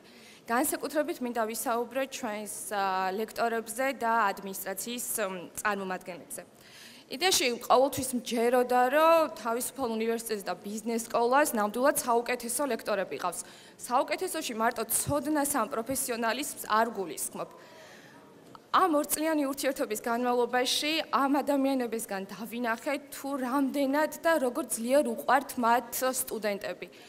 როგორი ასე ვთქვათ, ერთგარი დიდი кайფია ამ ადამიანებისთვის ჩვენთან ურთიერთობა. ლექციებზე, შესვენებებზე, ასე ვთქვათ, მოსაწევ ადგილებში, ნებისმიერ დროს, არ ვიცი, რაღაცის ახსნისას, კამათისას, დისკუსიისას, ანუ მათთვის ეს ძალიან დიდი სიამოვნებაა ჩვენთან ურთიერთობა და გულწრფელად დავინახე თუ როგორ თითოეულ მათგანს როგორ მართლა ვუყვარვართ. კიდევ ერთი რაშიც ალბათ არავის ეჭვი არ გვეპარება, არის ის, რომ ეს ის ხალხია, რომელსაც ნებისმიერ დროს შეგვიძლია მივმართოთ. რჩევა იქნება ეს, კონსულტაცია იქნება და ალბათ ყველაზე მეტად ნამდვილად მათ გაუხარდებათ თუ პირველ რიგში მათთან მივალთ რჩევის საკითხავად. მე ყველას გირჩევთ, რომ ეს შესაძლებლობა აუცილებლად გამოიყენოთ. კიდევ რაც მინდა აღვნიშნო, არის 2 ადამიანი, რომლებიც რომ არ ვახსენე, უბრალოდ არ შემიძლია. თია და მაკა, ვერ გხედავთ, იმედია ამ დარბაზში ხართ. ძალიან დიდი მადლობა ყველაფრისთვის და მინდა ისიც თქვა, რომ ამ 2 ადამიანისთვის, თიასთვის და მაკასთვის ჩვენ თითოეული მაგისტრანტი ვისწავლობდით, ფაქტურად შვილები ვიყავით. ისინი, ანუ მე სხვა კუთხით მქონდა ამ ადამიანებთან ურთიერთობა, მათ შორის როგორც გარკვეულწილად ყოფილ თანამშრომლებთან, მეგობრებთან, ბევრ რაღაცას ვიზიარებდი და ვხედავდი, რისი საშუალება შეიძლება დანარჩენებს არ ქონდათ. თუმცა ეს ადამიანები მუდმივად ჩვენზე ნერვიულობდნენ, მუდმივად ჩვენზე განიცდიდნენ, დღე არ გადიოდა, რომ ჩვენი ინტერესებისთვის არ აკეთებდნენ მუდმივად ამ ყველაფერს. დიდი მადლობა, იმიტომ რომ თქვენს გარეშე ალბათ ეს 2 წელი ვერ იქნებოდა ისეთი საინტერესო და მრავალფეროვანი. მადლობა. მინდა ვახსენო ასევე თითოეული ჩვენთაგანი, ანუ დაახლოებით 150-ზე მეტი 200 მაგისტრატი სწავლობდით ერთდროულად და ჩვენ ყველანი ძალიან განსხვავებულები ვიყავით ერთმანეთისგან. გარდა იმისა, რომ მაგისტრატურა დავამთავრე და სახში მოდით ასე ვთქვათ, დიპლომებით წავალთ, ჩვენ ყველაზე მნიშვნელოვანი გავყვება ეს არის ერთმანეთი და ის ურთიერთობა, რომელიც აქ დაიწყო ამ უნივერსიტეტში. დიდი მადლობა ამისთვის თითოეულ თქვენგანს, ბევრი ვიტყვი რომ ყველაფერი ძალიან კარგი ვისწავლე სინამდვილეში თქვენგან და მადლობ. თუმცა კიდევ იმას დავამატებდი და რაც მინდა თითოეულ ჩვენთაგანს ვისურვოთ, რომ ის სადიპლომო ნაშრომი, რომლებიც დავწერეთ და რომელზეც ძალიან ბევრი ვიწვალეთ, ეს არ გავკეთებია მხოლოდ იმისთვის, რომ დიპლომი აგვეღო და უნივერსიტეტი დაგვემთავრებინა. ამ სადიპლომო ნაშრომში ჩვენი მიზნები, ჩვენი ოცნებები და ჩვენი გეგმებია. გისურვებდით, რომ აი ეს ყველა პატარა გეგმა, რომელიც იმ ფურცლებზე წერია, ცოტა ხანში ნამდვილად დიდ გეგმებად და საქმეებად გადაიქცეს. სიტყვას დავამთავრებდი ერთი პატარა ისტორიით, როდესაც დაიწყო თავისუფალი უნივერსიტეტის პროექტი. ძალიან ბევრი ასე ვთქვათ კითხულობდა, თუ რა არის თქვენი მისია, ანუ რატო აკეთებთ, რა გინდათ და ერთმა უბრალოდ მართლაც ძალიან უბრალო და არაჩვეულებრივ ადამიანმა ძალიან მარტივი პასუხი გასცა ამ შეკითხვას. ჩვენი მისია არის უბრალოდ კარგი საქმის კეთება. მე ვისურვებდი და თქვენს გისურვებდით, რომ რაც სადაც არ უნდა ვიყოთ, რასაც არ უნდა ვაკეთებდეთ, უბრალოდ ყოველთვის კარგი საქმე ვაკეთოთ. დიდი მადლობა.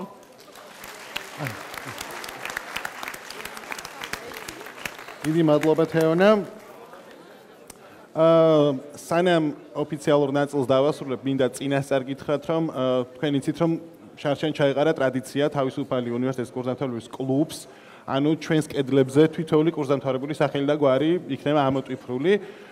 დღევანდელი დღიდან ყოველ graduation-ზე ცერემონიის შემდეგ თვითონვე კურსდამთავრებულები საკუთარ ფირფიტას მიეჭედებენ დღესაც როდესაც თქვენ ქუდებს აყრით, შეგიძლიათ ფოიეს მეორე სართულზე ხელმარცხნივ აიღოთ კონვერტი, სადაც სპეციალური ფირფიტ ადრესოთ, თქვენ თვითონვე თქვენი სახე თქვენს კედელზე დატოვოთ. ახლა ხო თქვენს მეგობრებს, რომელსაც დიპლომი არ აუღიათ, თუმცა თქვენთან ერთად ისწავლეთ მთელი ამ 4 წლის განმავლობაში, რათა კულმინაცია ერთად იზეიმოთ. გთხოვთ.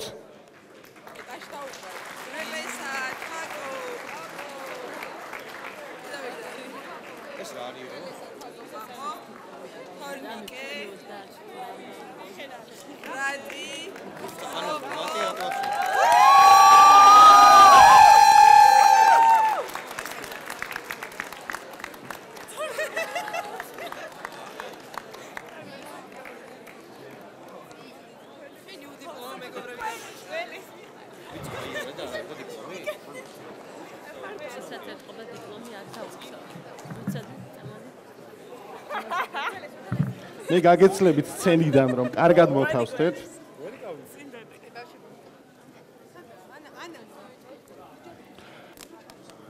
ხო, ფირფიტები გარდა ტრადიციული ტორტი და შამპანიურის გელო ფოიეს მეორე სართულზე. ოდნავ შეგიძლიათ წინ გამოიწიოთ, თქო ფეერვერკებს ძალიან მიუახლოვდებით. კი ბატონო, უკუთვლა დავიწყოთ ალბათ 10-დან 1-მდე და შემდეგ უკვე შეგიძლიათ აყაროთ ქუდები.